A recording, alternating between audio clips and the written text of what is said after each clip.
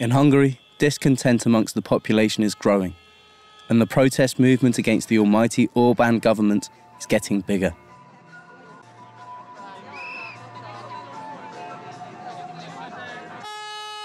Thousands of people gather before Parliament in Budapest to demonstrate against government policy.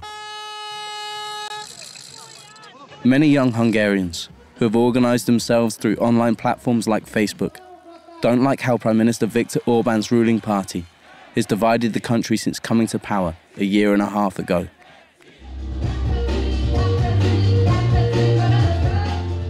I do not like the system, sings the young Dorothea Kaze. This rap has become an anthem of discontent in Hungary.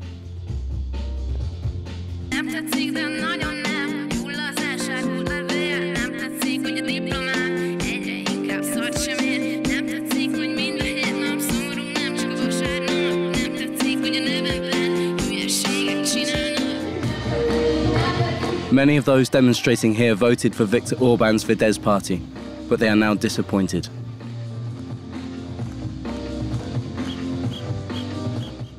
I think a lot of people wanted the Fidesz party to get a 2/3 majority. They thought it would mean peace, security, jobs, a stronger economy, as well as wage and pension increases.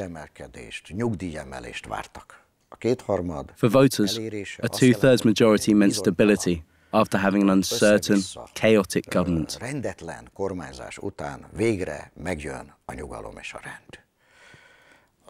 Orban himself also promised stability. I'm sure that voters didn't get what they expected.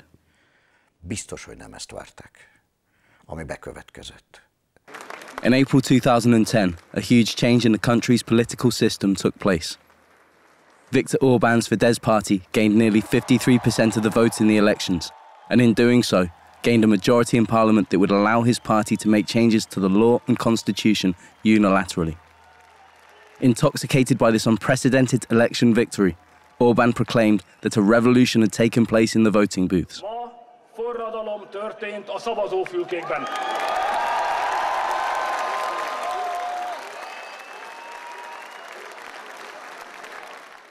One of Orban's first actions as Prime Minister was controversial. In all ministries, offices and schools, Orban declared that the new national declaration must be hung in a suitable place. It says that Hungary has once again summoned its vitality as a nation and brought about a new revolution.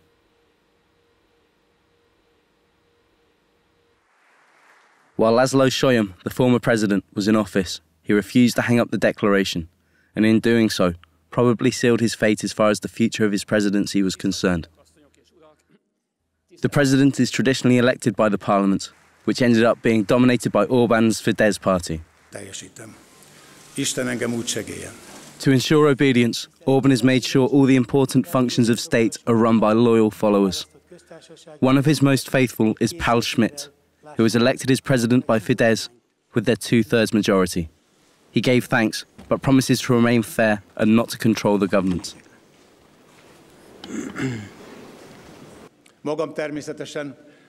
I don't want to be an obstacle to the government.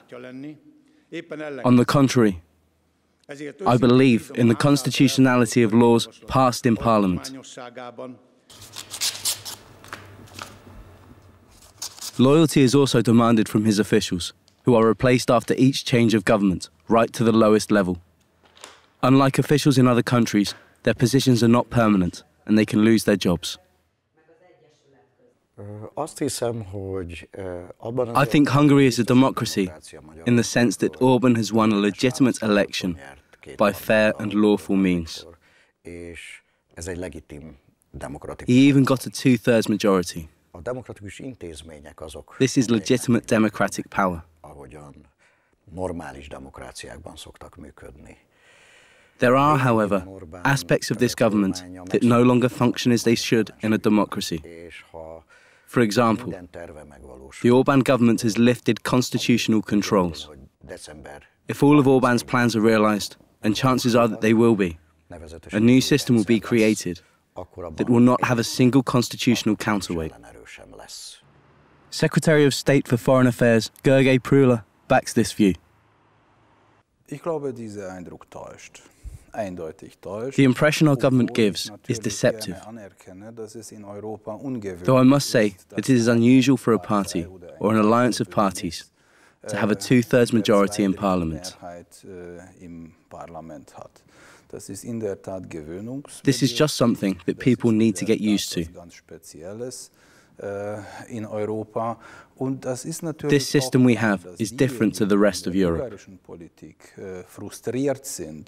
It's also clear that those who are frustrated with the political situation do everything they can to assert their opinion through the international media in order to have some influence on Hungarian politics.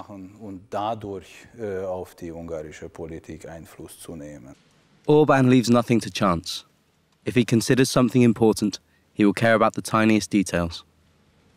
At the ceremony marking the takeover of the EU presidency, he personally controlled the sound system and seating arrangements.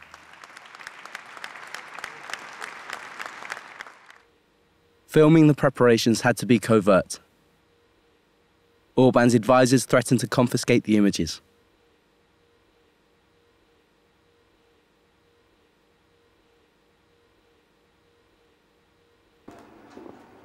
Orban distrusts the media and has appointed loyal followers to control it.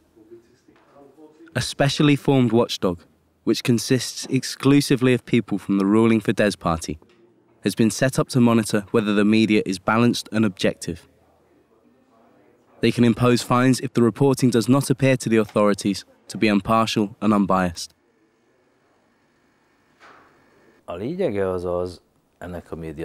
In my opinion, the essential thing about media law, and I say this as a Hungarian citizen and not as a radio director, is that any measure can be taken against a medium. The situation we have basically gives the law a free hand to control the media. They can assign or remove frequencies and impose penalties for everything. Tények, vélemények. Reklám. Club Radio is a private radio broadcaster which is considered by Fidesz politicians to be on the left of the political spectrum. It reports critically about Orban's government around the clock. Their broadcast license expired earlier this year, and they are operating provisionally until the media authority decides whether it will allow them to continue. Recently, they have lost advertising contracts from state-run organisations like the lottery. The radio producers believe that the Orban government is behind it because they wish to see the station closed.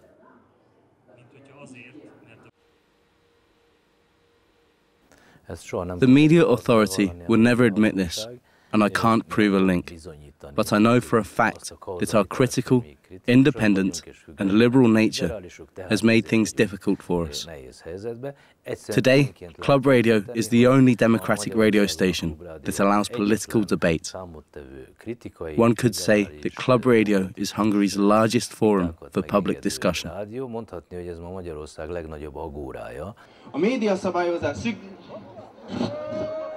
People have repeatedly demonstrated in the streets of Budapest against the controversial media laws.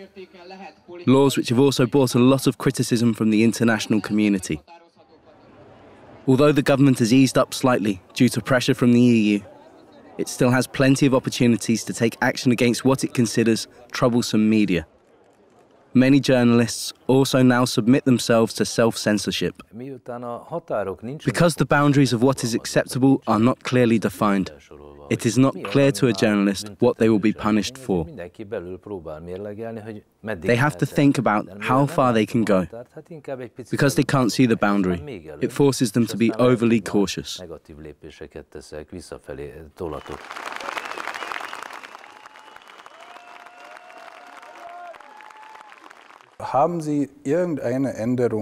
Have you noticed any change in the last 3 or 4 months since the new media laws came into play?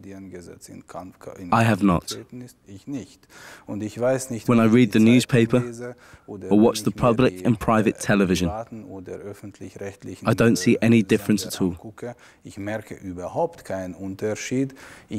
I recognize that the government is subject to more intense criticism, which is right. Because, as I said, freedom of the press is important. But there can be no doubt that after 20 years, freedom must be coupled with responsibility.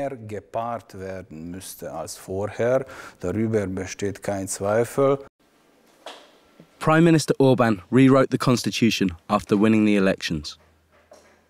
It now has pride of place in municipality offices like this one in Győr, where it is presented on the table of the constitution, arranged according to strict guidelines. One of the most dramatic interventions in the new Hungarian system is the bypassing of the Constitutional Court, which means that Supreme Court judges no longer have any say over taxes or economic laws. This is only a temporary measure, until Hungary's debt has been reduced to 50% of its gross domestic product. At this point, it would be automatically removed. Experts in constitutional law say that the creation of these amendments was unnecessary. Viktor Orban wanted to abolish the old constitution and start anew, so that his new system would have a legal basis. He wanted to create a system that is independent from the constitution and independent from the rule of law, one that cannot be controlled by legal or other means.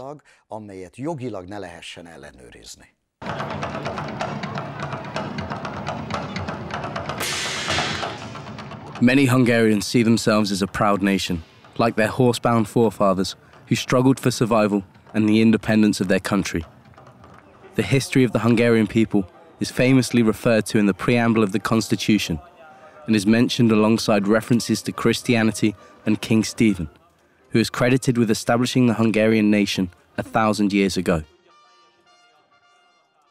His holy crown is exhibited in the Hungarian parliament and is used to represent the continuity of the constitutional government.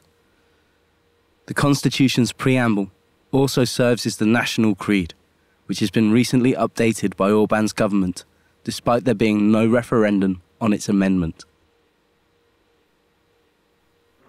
Critics speak of national romanticism, historical kitsch, and a backward-looking, part-chauvinistic constitution, which has little to do with the fundamental laws of modern democracy. The vast majority of the population here also has little interest in the constitution. Hardly anyone actually sits and studies it. The people of Hungary have other things to worry about. Nevertheless, the government has let these small study areas in the municipality buildings cost more than €200,000. This is money that is desperately needed in places like this, a kindergarten for children of homeless mothers. With the money, the evangelical church, which runs this nursery, could fund it for 2 years. Around 40 children from problem families are given hot meals, care and an allowance. But the Orban government has other priorities and has cut the budget for schools like this to a third.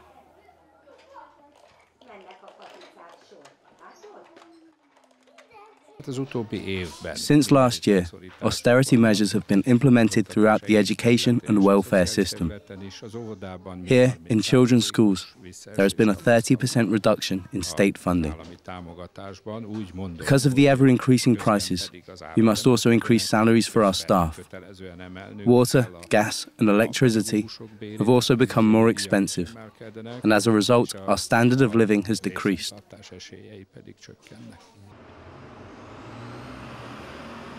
Poverty is getting worse in Hungary, which is reflected by the growing number of homeless people seen on the streets. This winter, about 10,000 people will sleep rough here. Hungarian charities like Maltese will be able to help almost half of them, but the rest will be left to fend for themselves.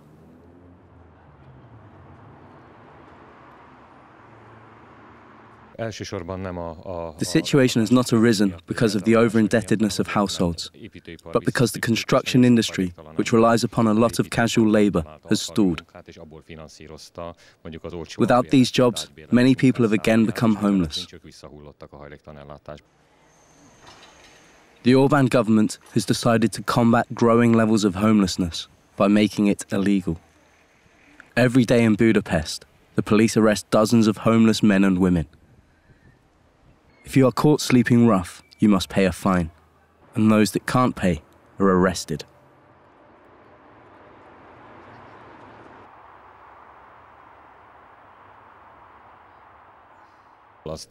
This is a bad move at the start of winter, because there is not enough accommodation. This law has created a lot of resistance amongst sociologists and social workers. The government should meet with us so that we can work together. The state has no money for generous social programs. Hungary is facing an economic crisis, and its debt amounts to more than 80% of its GDP. I'm sorry to say that the governments over the last 8 years, during the socialist and social liberal era, amassed a mountain of debt that has ruined the country economically.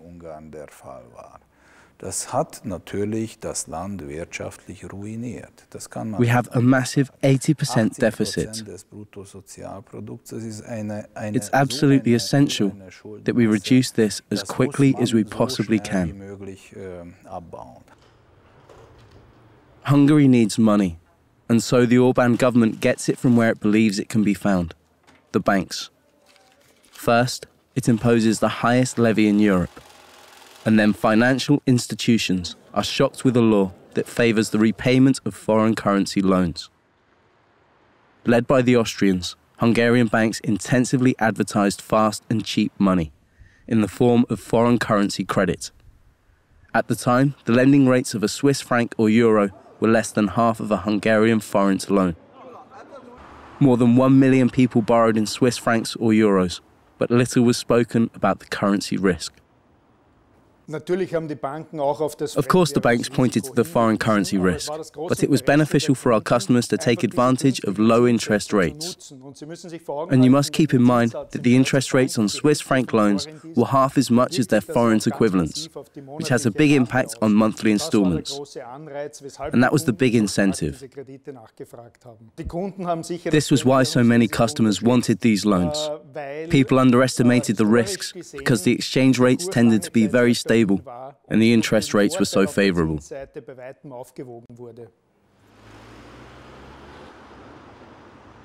Today, the economic crisis and the weakening of the national currency have made it hard for over 800,000 borrowers to repay their foreign currency loans. More than 100,000 are in arrears with their payments, and many have been forced to sell their homes because they can no longer afford the increased interest rates. In no time, the Prime Minister proposed a law that entitles borrowers to repay their Swiss franc and euro loans in one go, at a fixed and very favourable exchange rate. The cost of the exchange rate losses will instead be shouldered by the banks. The two-thirds majority of the Fidesz party has made a plan like this possible.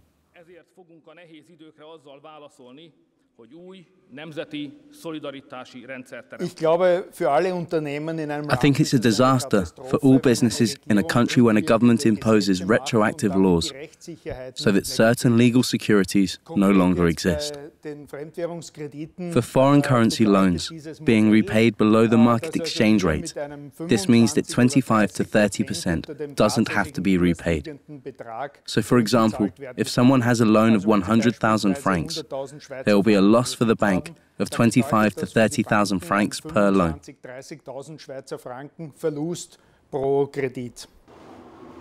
The Sopron Bank in Hungary provided more than half of their loans in a foreign currency. Their total loss won't be known until it's clear how many borrowers take up the government's fixed-rate repayment plan. The First Bank, one of Hungary's largest lenders, expects a loss of 450 million euros. The new law imposed by the Orban government may also cost the Raiffeisen Bank $100 million. The banks wanted to do business, but have done so recklessly. The Hungarian Financial Authority also acted irresponsibly. These banks will now have to pay, just like other countries in Europe, like the United Kingdom. This is just what has to happen under the circumstances. Also das ist etwas, was halt diese schlimmen Umstände mit sich bringen.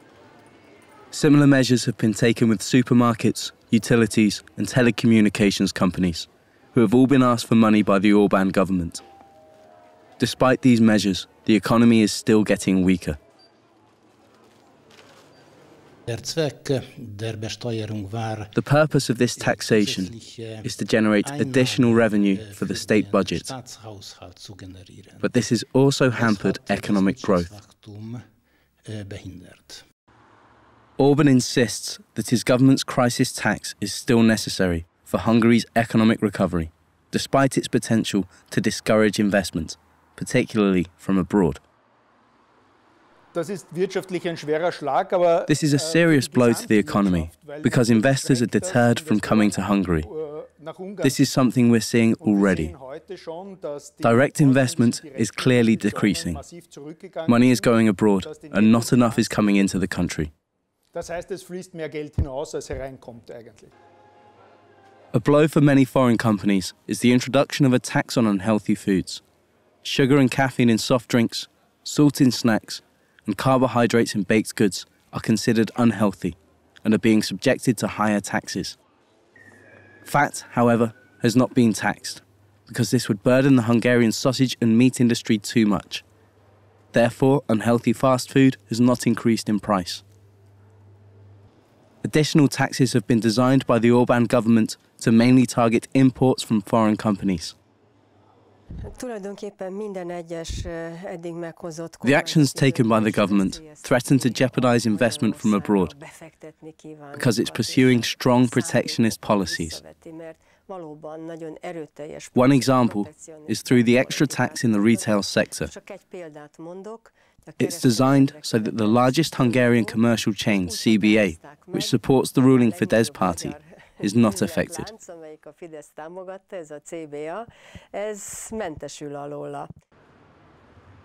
Hungary's economy is stagnating.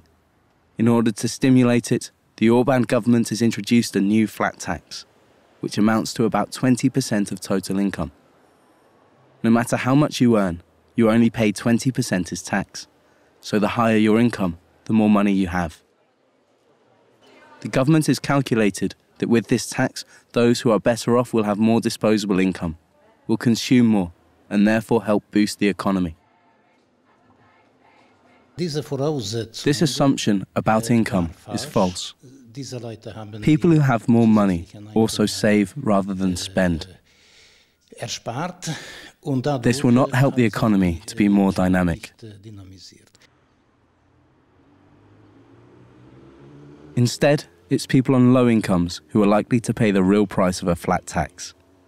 Those who earn no more than 1,000 euros a month, which is more than half of all Hungarians, pay more income tax than ever before. Unfortunately, we have to admit that the gap between rich and poor is increasing.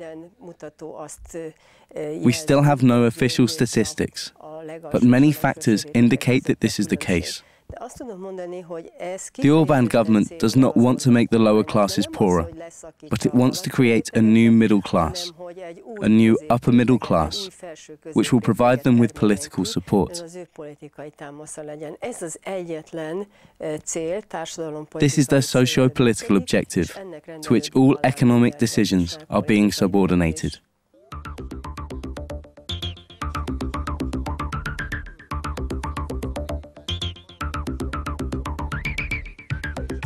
The current Hungarian parliament is a real law machine. Through shortened proceedings, proposals by the Orban government are processed swiftly.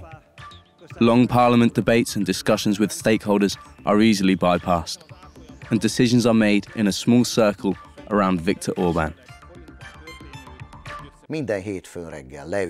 Every Monday, the Prime Minister and his closest staff sit down together.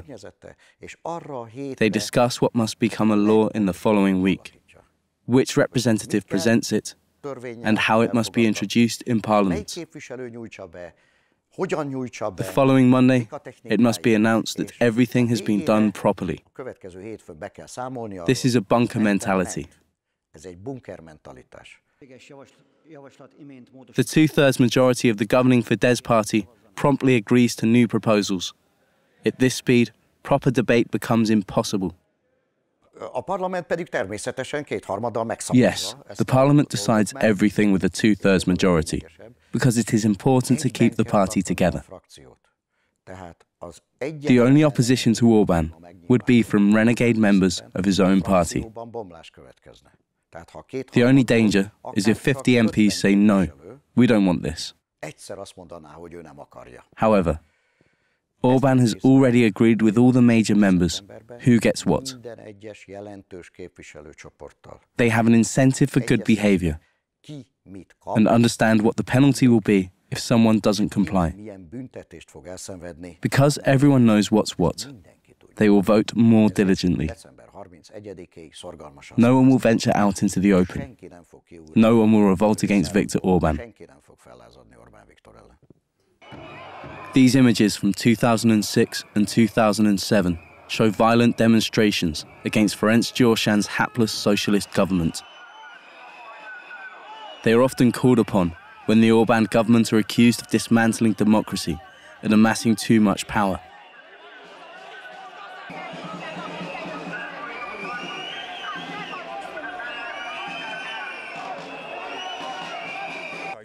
The protests were triggered when an audio recording was released in which Gyorsan admitted lying to voters in order to win the elections. He spoke in his re-election campaign about the economic situation being better than it really was. The Orban government interprets this unlawful police brutality as an attempt by the socialists to undermine Hungarian democracy.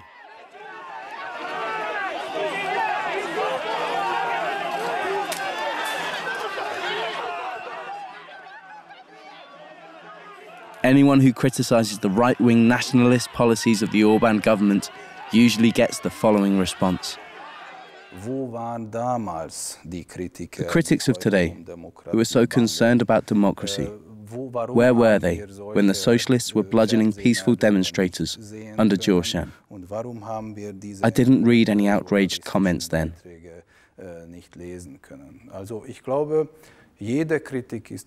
One can criticize everything, but the criticisms would have had more credibility had they been expressed when the socialists had been in power. But I heard nothing.